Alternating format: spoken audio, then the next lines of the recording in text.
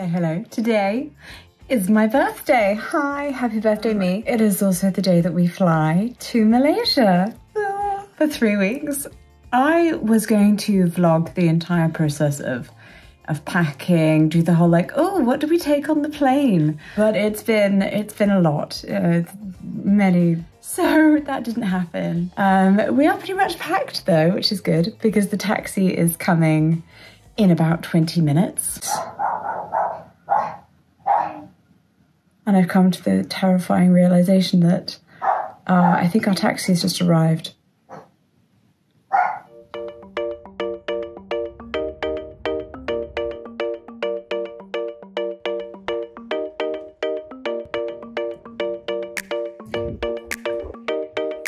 Glad to get out of this cold and into the sunny Malaysia. Stylish, very stylish.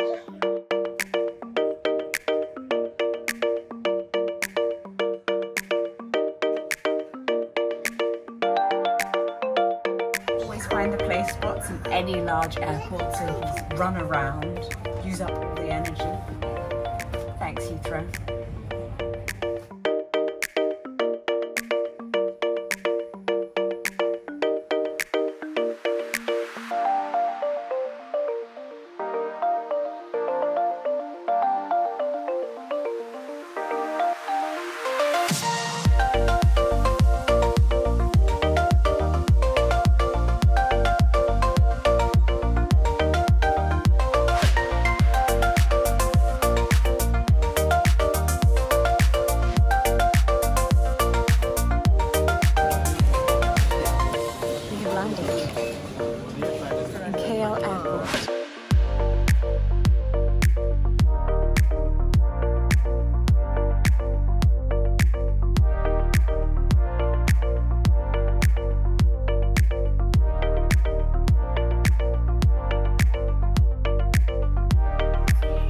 Come to the hawker stalls for a stop off to have some nice grab dinner before we go back to the flat.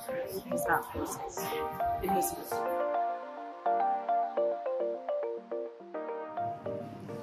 The end of 20 hours of travelling. We are in our Malaysian flat. Woo! Yay! Rupert has not yet been reacquainted with his favourite, the big bear, because unfortunately he fell asleep in the car despite our many, many attempts to keep him awake. Very fair child. Completely passed out. He only slept for 6 hours on the plane as his nighttime sleep, whereas normally he sleeps for about 12 hours a night, so quite a difference there. And he's also developed a bit of a fever, which could just be because it's very hot, and that's a big difference. And he also has a runny nose, so I think he's just very run down, or being on the plane just brought out something in him, but he's not feeling great. So we just transferred him into our bed, which we don't normally do. He doesn't normally like to share a bed. None of our family, we're not really a bed sharing family. Also, in case he is ill, it's probably best to have him be on bed in between us, since he was not even awake for us getting into the flat. So probably wake up like, what on earth? Where am I? So he did break up momentarily, and I told him that we were in Mummy and Mama's room in Malaysia, and he said, oh, not my bedroom. My bedroom's over there from when I was a baby. I was like, yes, and pointed exactly to where he had slept. All in all, a very good journey. We're doing well. Now we just have to hold it together to actually sleep and get through this jet lag. We can do it. Go us. Can't believe. Did you just take a shower? Where did you find the energy? Oh. Oh, hello, it's me from the future. Here to tell you all about the wonder that is Surfshark. Now, I know you've heard me talk about Surfshark before. You heard me talk about Surfshark before we actually came to Malaysia. I talk about Surfshark a lot, but this time, I need to talk about Surfshark in a very special way. Because when we first arrived in Malaysia, Rupert was not doing great. He was not feeling amazing. And all he wanted to do for 4 days, really, was watch Frozen. Normally very, very small amount of screen time for our child. I have a Disney Plus account. Absolutely, let's sign in. I realised I could not get into my Disney Plus account. It was going to be a panic, but it was fine because I immediately called on my trusty VPN, Surfshark, and get your own virtual private network where you're securely protected and you can watch anything you like, being able to change your digital location around the world. Ooh. To one of their many, many servers, and you can use one account on an unlimited number of devices. So all you have to do is enter coupon code Jessica for 3 months extra for free. Just go to surfshark.deals/Jessica. Click the link in the description down below, or you can scan this beautiful QR code right here next to me.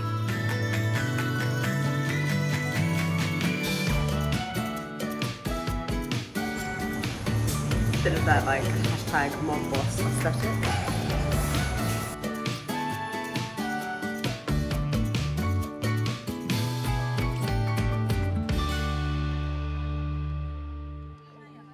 Hello, lovely people, and welcome to Malaysia. Yay! We made it. This is Malaysia in sign, which I think is great. I don't know why that is Traditional Malaysia. dance. Oh, we did see some dragon dance, but that was more like Chinese, wasn't it? That was. Yeah. We can also insert that now too. We can. So we're in Malaysia again because we come to Malaysia every year to celebrate Chinese New Year with Claudia's family. Or now, as it should be correctly named, Lunar New Year, because My it's not apologies. just the Chinese that celebrate it. No. But your family are Chinese. But yeah, I mean, we call it Chinese New Year because we are Chinese. Yeah. If those of you who don't know, I'm half Chinese Malaysian, being that my mum is ethnically Chinese, but nationally Malaysian, has been here. I think like her great grandfather came over here from China. So there's a lot of Chinese people in Malaysia who are Chinese Malaysian, and the other half of me is English. But not because we did a DNA test, Well, yeah, remember? That's true, we did. It's actually only a quarter of you. I know, if you want to find is out. ethnically. Sorry. Gotta watch the video. If you want to find out more about that, press on this. Is that even still a thing where you press on the thing on there? Yeah. Okay. You click on the link. Yeah. Up there, it's a card. Yeah, I was far more interesting than Jessica, but that was, a given, saying that I'm more obviously mixed race. Hey, I am also half English. Anyway, that's not what this video is about. This video is about Chinese New Year. We're going to go with that one.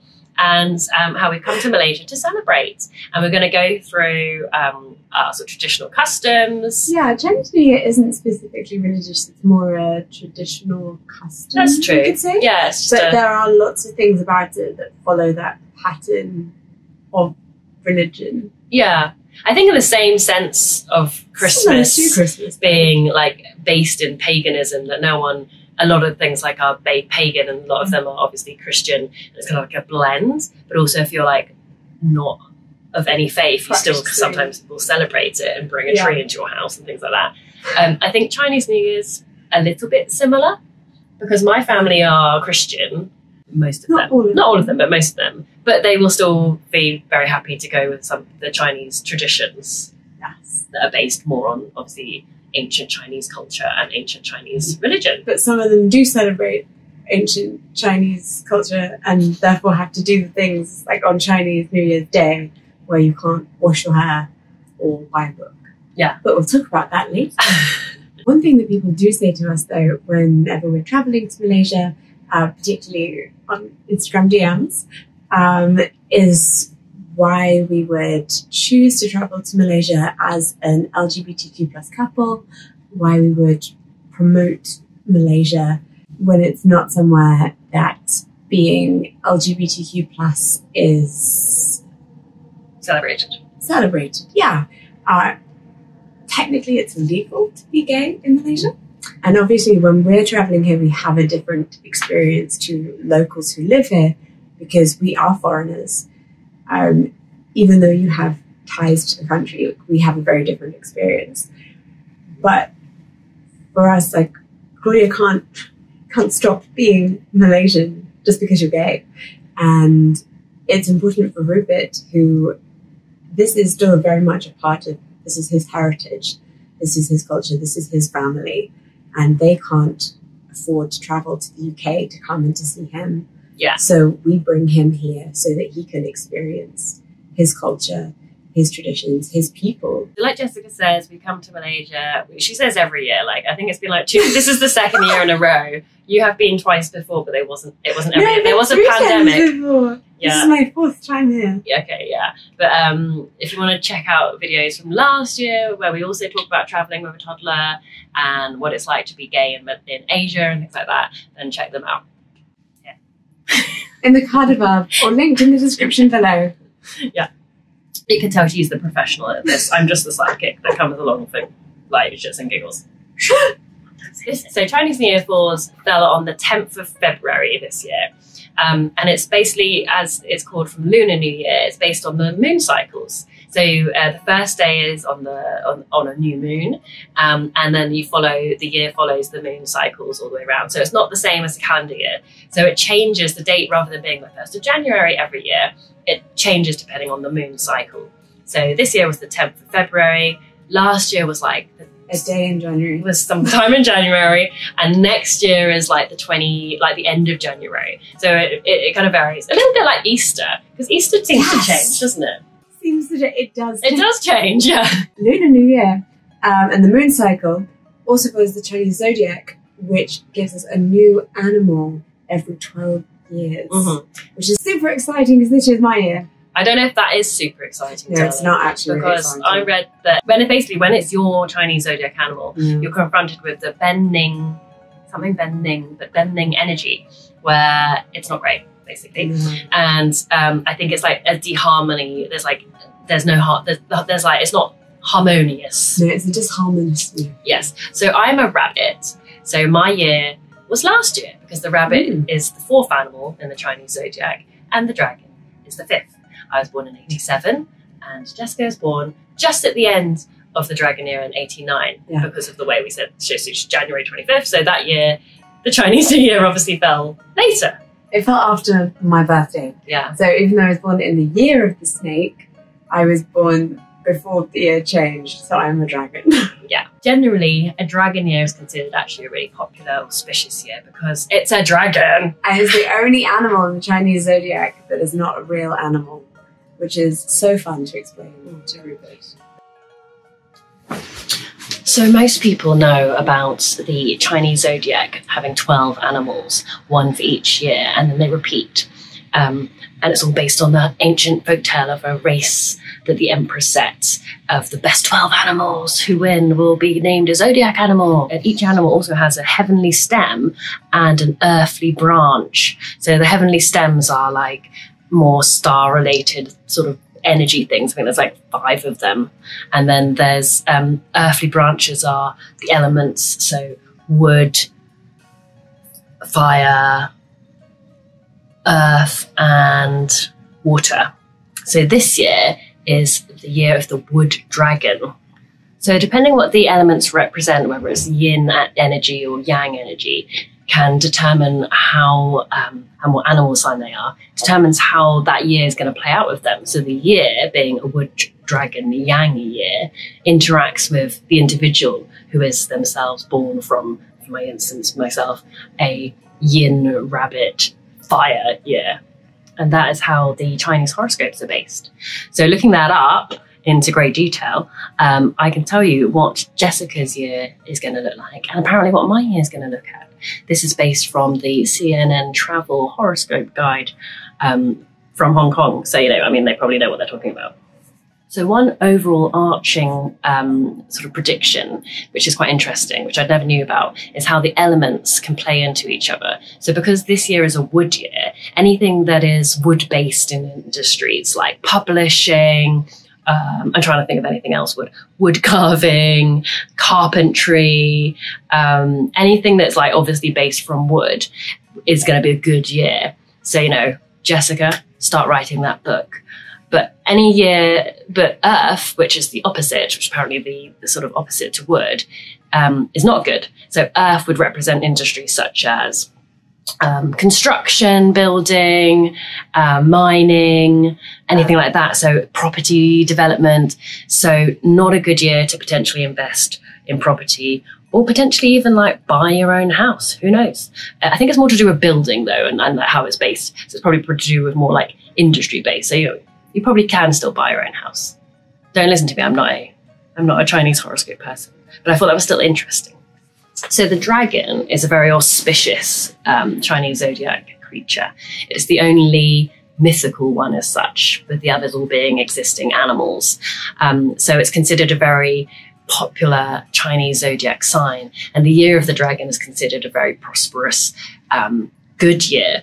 Unless, of course, you are a dragon, which is interesting because apparently if it's your own year, there's a thing every 12 years, we all have to face our own Ben Ming Nian, which basically is like, who knows what that is, some energy, but basically it means that when it's your own zodiac animal year, it's not usually the best, unfortunately. So mine is just finished. Mine was the year of the rabbit, which was 2023. So go me, pat on the back, I made it through. Jessica, unfortunately, is now entering her Ben Min bad year. So apparently she should expect lots of disruptions and it should be a bit of a rocky road. Not great with work, not great with relationships, which kind of sucks for me too. And she's been told that she should just keep a low profile, stay humble. The higher she tries to aim, the harder the like bad stuff's gonna hit her. So she should just stay kind of low profile, keep it cool, save money, don't spend money, don't buy anything expensive, don't like go mining or like try and get into property development suddenly. Like, maybe write a book, that might be good. But yeah, that's basically what she's got to do. But it does say that don't worry, one good thing, like a birth or a marriage or hang out with friends or doing something fun can offset 3 bad things. So we're going to try and inject loads of fun, positive things into Jessica's year. Maybe a baby would be good because actually that ties in nicely with my rabbit. Apparently the rabbit is going to be a good year for me because I'm a yin energy. But the dragon is more of a yang energy. Apparently the two will combine to create like quite a fruitful year.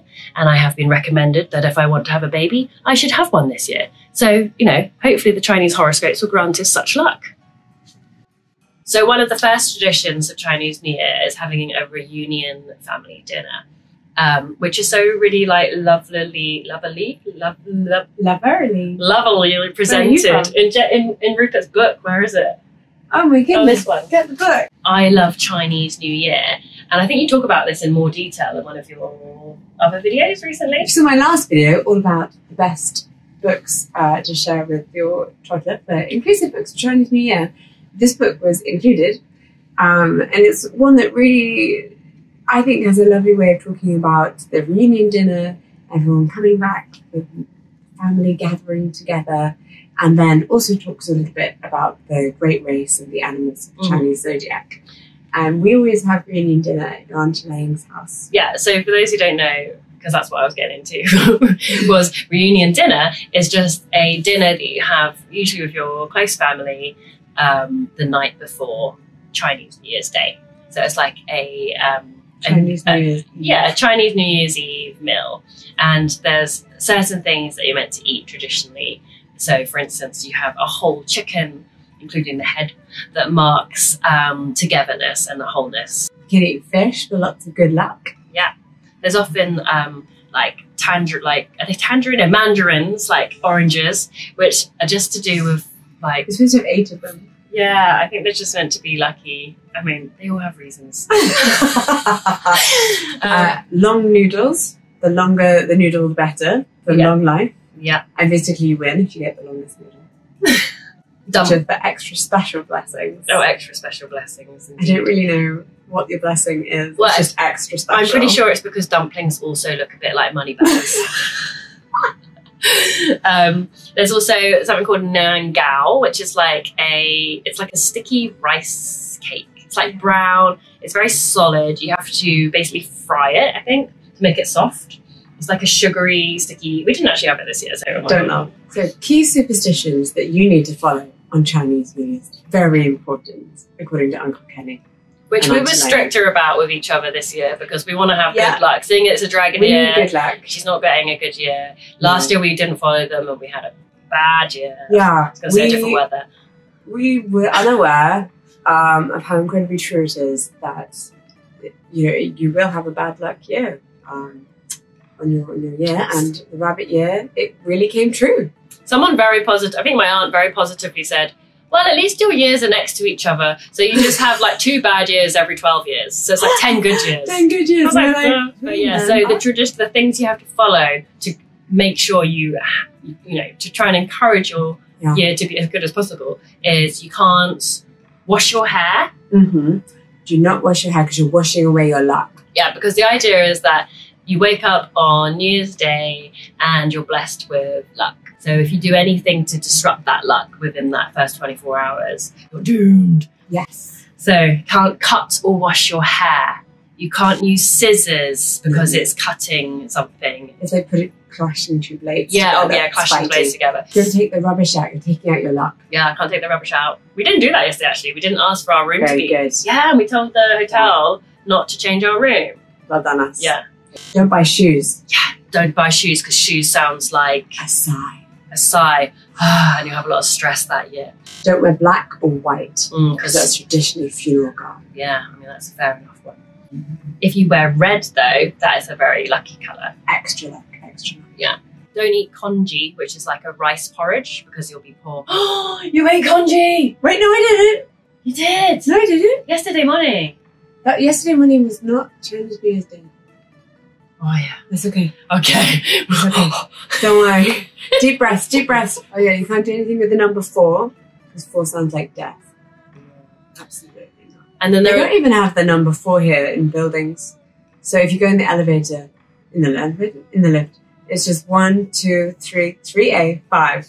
Yeah, it's not helpful. You become a little bit learning counting. Yeah, our language becomes a bit Americanized sometimes when we're out here. Like we start saying stroller instead of buggy. We start saying elevator instead of lift.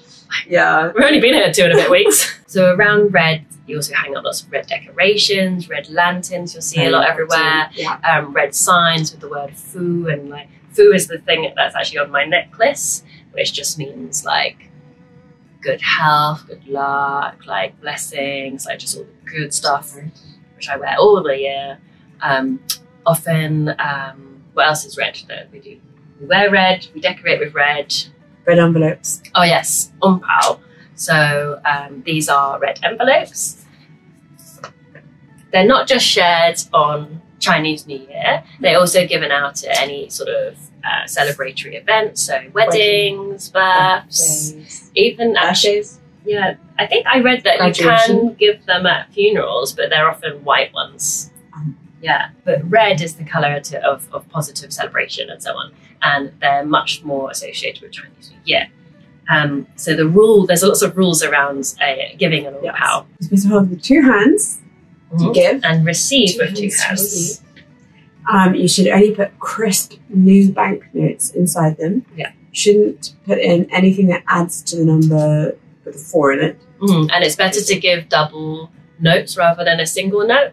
So, like, we put 2 10s in rather than just 1 10. You can only give them to unmarried, like people in your family younger than you, generally, is the rules. Yeah. So all the children receive them. And now that I'm married... Yeah, she got married, now she's poor. No.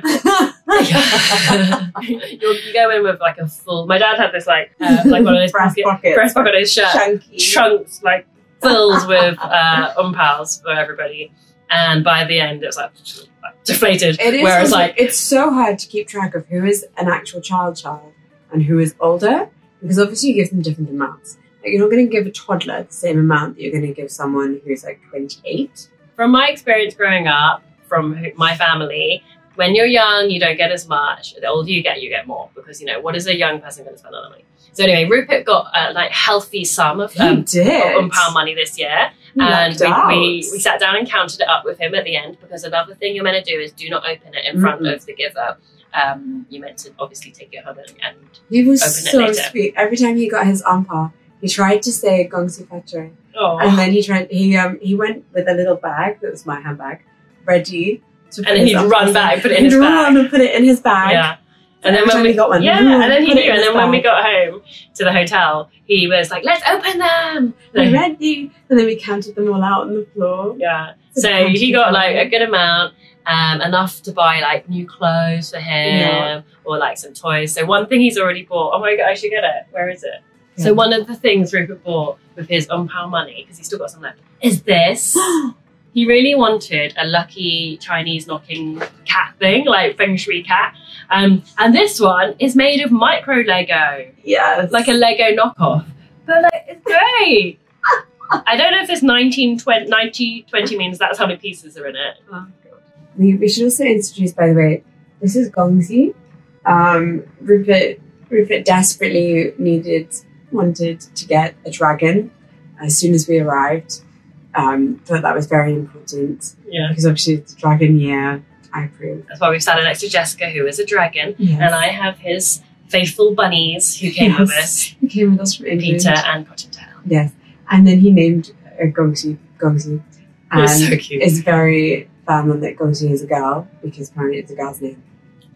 Fair enough. One thing as well that is a big faux pas is spending your child's money from their £1, which we did have to do last night. We did not manage to get to a cash point in time, and we went out for a big family meal, and then I paid for the half of the meal and my dad paid for the other half. But actually, you know what? It got replaced immediately. So by my cousin. That was extra money on top. That doesn't mean... Yeah, but I think it was quite... that's obviously good fortune that he came along, gave it, and immediately replaced what you took. That's true. Then another cousin came and gave him an ampao that he didn't get. Which we weren't expecting, yeah. Unexpected ampao. So I think, you know, life is trying to be like, that was a nut, but, you know, we're going to try and hand you a little, like, freebie here. Sorry about your parents, kid. So that's, like, more like the family traditions and the family meal. We saw all of my extended family on Chinese New Year's Day. We all come together, which is really lovely. And some of my family, that's like the first time they see each other for like a whole year. Like I'm like, oh, do you see each other often? They're like, no, every just Chinese New Year. I'm like, oh, okay, so as much as we see everybody. Christmas. Yeah, it's a bit like Christmas, yeah. What was that, Yisan? Is it Yisan? Yisan. Is that what it's called? I want to say it's called Yisan. Well, apparently it's like, it's a salad with like, each salad thing represents something. And then you all come together and you toss it with your chopsticks, and it's all just like, it's very fun. And then you eat it, and it's all just meant to be like long life, prosperity, good things come to you, freshness, blah, blah, blah. An interesting fact was that my aunt told me that is quite traditionally just a sort of Malaysian and there were some other places as well, maybe Indonesia. Southeast Asian kind of custom, and it's not really something that you see in mainland China, which I thought was interesting. I find it really fascinating how the Chinese culture in Malaysia has been here for so long, but has stayed quite Chinese, but has also its own unique culture. Yeah. But then also they are Cantonese. Yeah, exactly. Like from the region of Canton rather than Mandarin. So yeah, I mean in Malaysia you have there's a few different dialects, but there's like Hokkien. And there's Cantonese, and there's something else, I can't remember now what it is. And you get more, in like Sarawak, for instance, I think it's more Hokkien. One thing I know for sure is that the peninsula of Malaysia it's more Cantonese Chinese. That's where my mum is from, that's where my mum's family is from. So like you say, so I think it's just like different regions of mainland China long ago ancestrally came to the different parts of Malaysia, so they brought with them probably their ancestral kind of traditions. Yeah. And then we have Baba Nonya, but that's a whole thing for a different time. Yeah, we did a video about Baba Nonya did. When we came in 2018. It was it's a really fun video that I was still really proud of. It's like Jessica did like some really cool stop motion, and we did all about Georgetown and Penang, which is very a lot of Baba Nonya kind of customs and culture and architecture and so on there. So if you're interested in checking that out, I think that was actually a really good video to still check out. Yeah. One of my favorite things is obviously going to the shopping malls and being like, oh wow, this is so beautiful and gorgeous. Yeah. What a nice little scenery that they set up here. We can take photos next to it. That is obviously delightful, and I love seeing that. As does Rupert, who yesterday went up, he's like, a temple! Let us take the photos! And there was one place where you could get dressed in traditional Chinese garb. And and they had like they had a photo box there where they were like digital photos. It was like pretty cool. There was a queue. So yeah, it was a big queue, and he desperately wanted to get dressed up as a Chinese emperor. And we were like, we'll come back. We'll come back. We'll come back. Absolutely not going back. But also the lion dances and the dragon dance are just stunning. It's amazing. It's a complete feat. It's artistry. It is, How they managed to do it blows my mind. Remember, it's like 34 degrees here. Yes. And it's so humid. And they're dressed up outside. They're dressed up in these heavy outfits, like with like trousers and tops on underneath. Firstly, the dragon dance. Yeah. So yesterday we went to go and see a dragon dance and a lion dance, and the dragon dance was Thursday, and they move so quickly. They're using so many muscles all at once. At one point, they were all lying on the floor doing sit-ups, just repeatedly back and forth, so that this dragon wiggled in the air. Yeah. And it looks, if you're just looking at the dragon, you're like, oh, it's so light and easy. And then you look at the men, you're like, what a lot of work. Yeah. Absolutely. And they've got to make sure they're incredible. keeping the same set distance, otherwise the dragon's going to rip in half. And It's made of such a light material as well that you don't want to tear the thing. And just the way that they make that movement so beautiful. Well, it's nice that you appreciated the dragon dance so much. I'm always just like, get on with the actual lion dance. No, really? Yeah. But the dragon dance I should point out at this point, we were standing in 34-degree heat, Yes, surrounded by people in a crowd with, I didn't mention this bit, Rupert on my shoulders, and he was wearing a bag which was like flapping against my face, and he was like gripping onto me for like, because he was probably feeling a bit anxious. He was a little bit terrified. And I was like, I'm so hot. I think he was more terrified of being on your shoulders than he was of the actual dragon dance. Well, he wanted to see though at the same time. He wasn't terrified. I did ask him, and you're right, he was like, yeah. Back to this year, Chinese customs as well, which I think everyone gets to celebrate and enjoy. And I think that's what's really nice is because there's a strong Chinese ethnic group in Malaysia, even though Malay is considered the national language and Islam is considered the national main religion, and they all kind of come together and celebrate Chinese New Year. Like all the shopping malls will have the decorations up. They all have all the big malls have main displays that people would like to take photos at, and like you can see that there's all different people of different faiths like enjoying the decorations, and people still say Gongzi Fat Choi even if they are not themselves Chinese. Yeah, it was really nice as you seeing like yesterday we walked around the big mall. It was really lovely seeing people, like families where the women were wearing hijabs, but they were all still wearing red. Yeah. So they were like, yeah, we want some luck. Yeah. That would be great. Well, when we were staying in Langkawi, there was a lovely waitress there who remembered us miraculously from last year. Mm-hmm. And my dad was like, well, you are quite memorable, I guess. But but she later told us it was because she loves Jessica's style. And then she was wearing... the last day we were leaving, which was like marking the first kind of week of Chinese New Year, she was wearing like a bit similar to mine, like traditional Malay batik, which is this design, but with a cheongsam cut, which is a traditional kind of Chinese style of dress, with pearl beads and things. And we complimented her on it, and then she said she designed it and made it herself, and she makes one every year for Chinese New Year. And I thought it was really nice because she was Malay, not Chinese. And yet she was embracing the celebration and like working it into her own culture with like the Malay batik. And I thought it was really nice how Malaysia is very much a blending of cultures and traditions, and they all seem to really respect each other on that front, which is really nice. Thank you so much for watching our first video coming from Malaysia.